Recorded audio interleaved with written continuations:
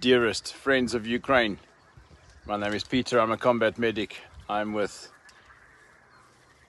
Leopard and Grim, two other volunteer combat medics.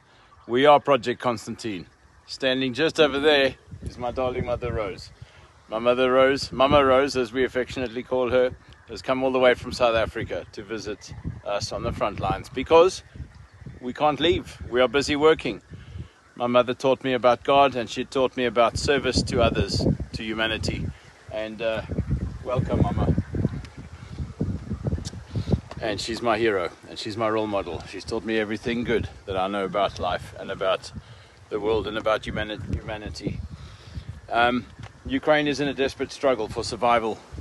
We are here today to say thank you. You people of the good world have very kindly donated money. Greg Terry Experience and a whole host of others. Rick the Ukrainian, Dick Dawson and the Shills, and Mercado Media, and Ma Rose and Glenda and everybody else. Thousands of you, hundreds of you, all of you between here and Tasmania and Canada, all around, have helped to repair our vehicle. The vehicle has got a brand new chassis.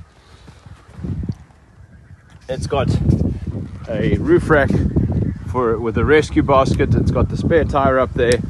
It's got a fantastic, beautiful paint job. And it's also got the latest Ninja winch. It is a medical evacuation vehicle. We've removed all the seats from it, and we use it with Project Constantine for rescuing heroes from the front lines of Ukraine. Thank you for your donations, and thank you for helping us to keep moving.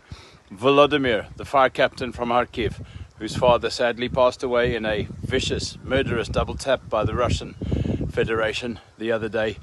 My sympathies again are with you. All of our sympathies are. Thank you, folks, for your donations. Volodymyr, thank you for repairing our vehicle. God bless you. To victory. Do peremoje.